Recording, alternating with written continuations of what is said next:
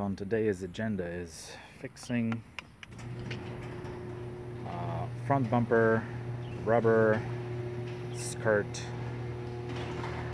splitter, dash spoiler, dash protector type of thing. It's this one right here. Obviously this one was already been installed, so what we're gonna do is gonna reinforce it, because you see what's gonna happen after a little bit. This will happen. It's gonna start falling down on this side and also on the other side as well. So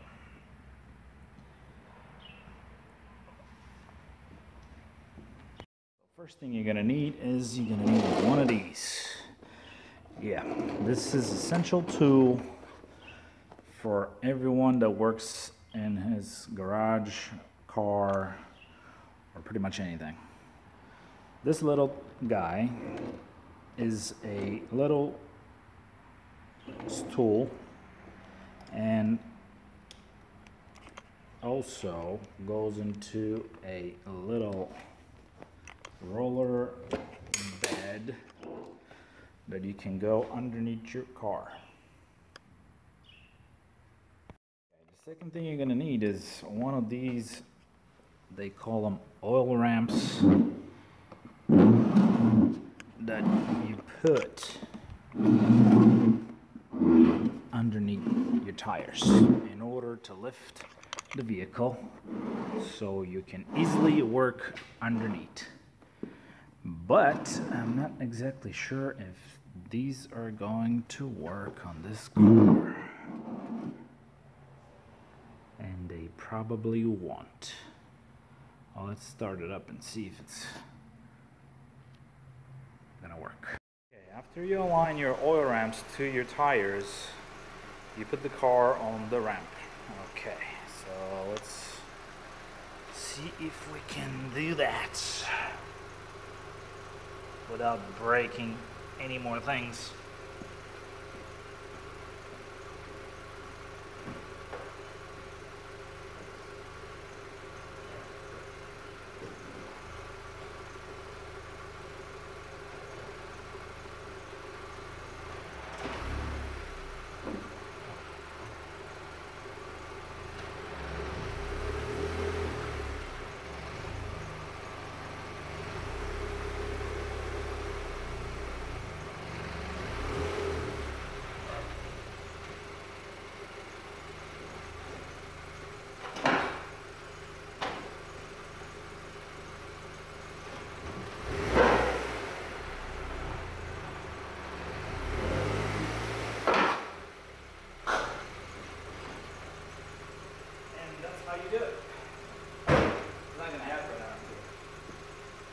First time, but on the second it will do.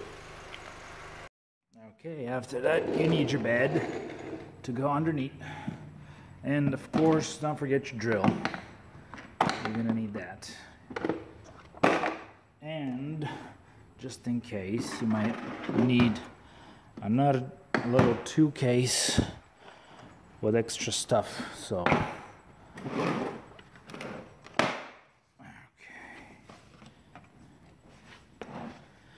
and I forgot to mention, you're also gonna need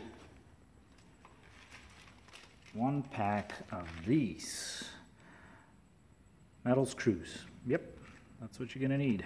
Just go to the nearest hardware store and get yourself a pack, and don't forget to get a pack of washers.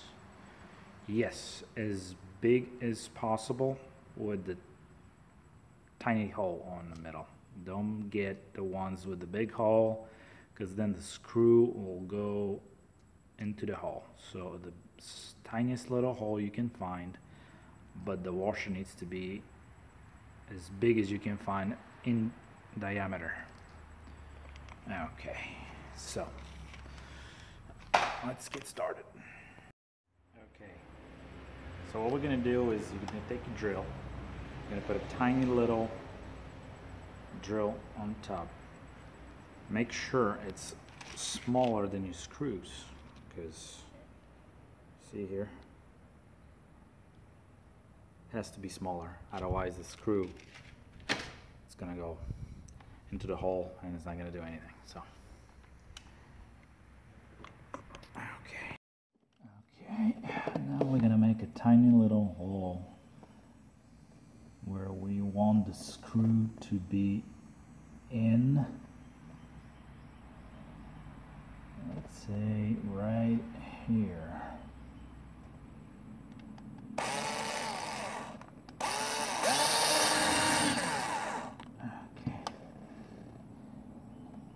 There you go. And then you make another tiny hole on the other side.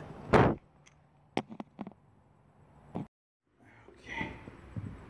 We are moving to the other side.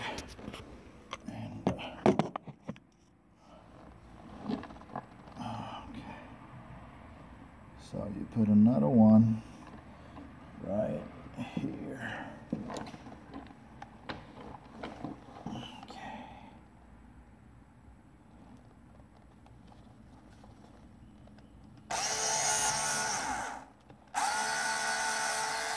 And, well, let me remind you, I'm not a mechanic or anything, so everything I do, it's pretty much my first time.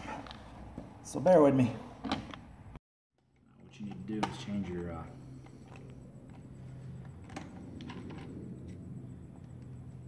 this one with one for these for the screws. You're gonna need it right here.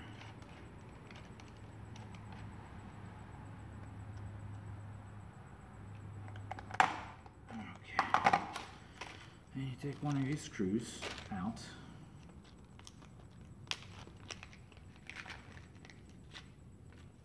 And don't forget your washers, because the washer will actually do the trick. Not the screw itself, but the washer is the one that's going to hold that rubber skirt slash protector over here. Because the screw will not do anything. Because this is rubber. This will go through the screw. So this is the thing that will do the trick. In there, right here, and off we go again. Okay.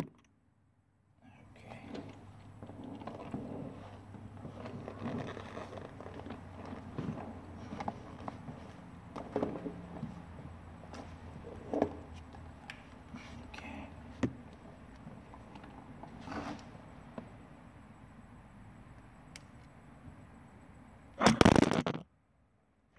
Don't go anywhere. Stay with me.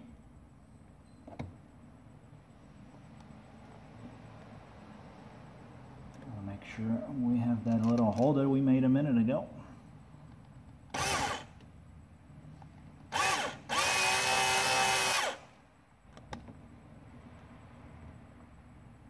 And I believe that's it. Make sure you don't go too hard with the drill here, because it will actually make itself like a little leg inside the hole, and then it's not going to hold it anymore. Okay, and we're doing the same thing on the other side. Okay. Now let's go on the other side.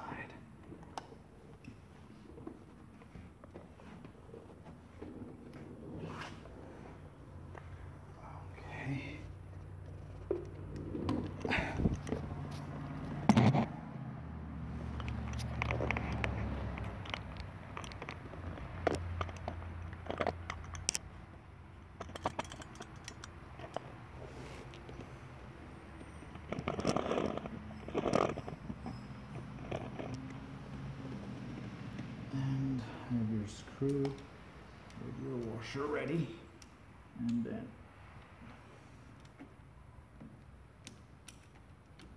reinforce your rubber protector on both sides. So make sure you have your screw exactly where that hole is. You don't want to be making too many holes in your bumper.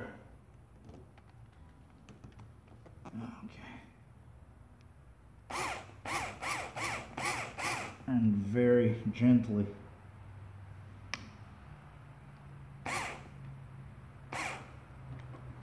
tighten it up.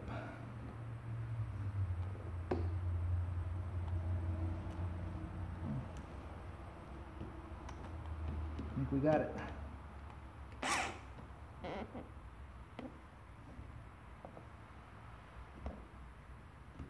Yep, that's it. Well, just in case you want to check your rubber protector, make sure it didn't fall off from any other places. And if did or did not fall, you might want to do a couple of more screws just in case. So what we're going to do is we're going to put one right here, just in case we hit something and you don't want to lose your rubber protector somewhere.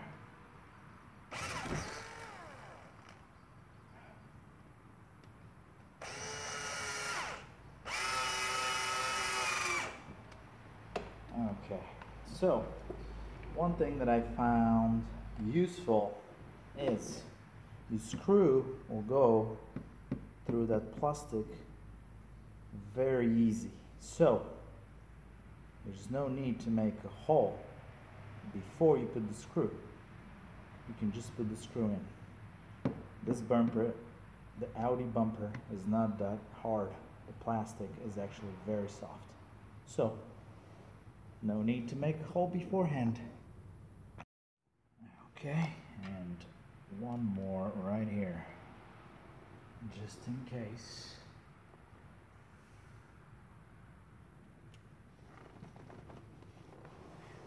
Okay.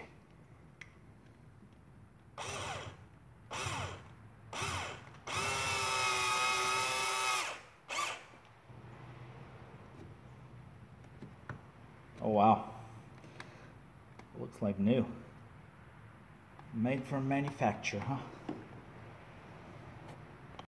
And I will think one last one in the middle will finish the job, just in case.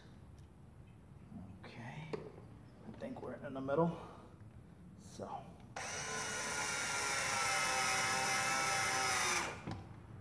Yep. Wow, that came off better than I expected, but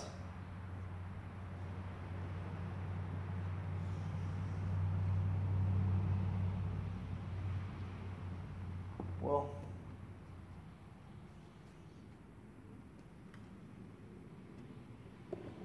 now that I see the glue is coming off from this rubber protector, so yeah, it might be more than 3 screws, so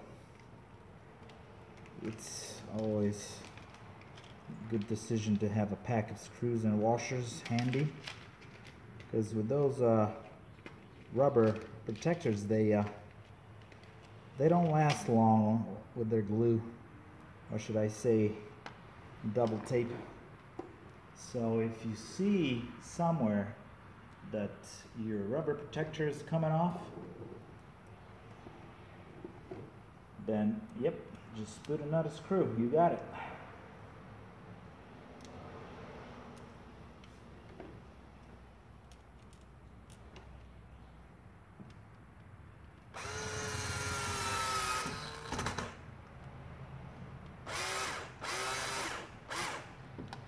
Yep, just in case.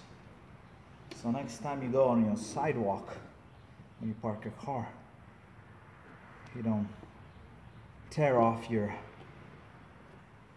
rubber protector. Good idea. And this is how your and the work should look like. A lot of screws everywhere on your front bumper protector. As you can see, the car had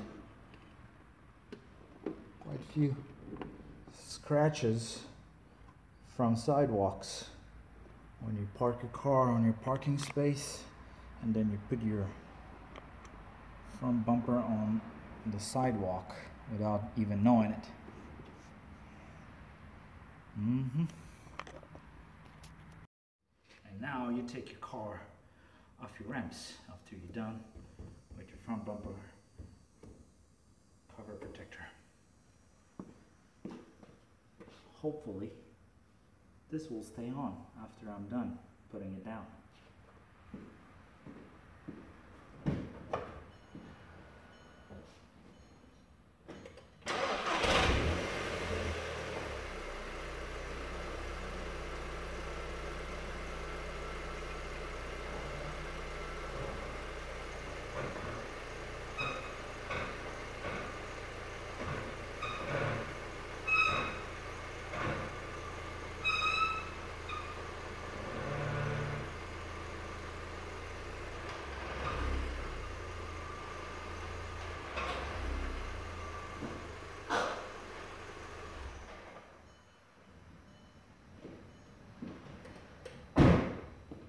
Wow, what a success. Everything worked just fine.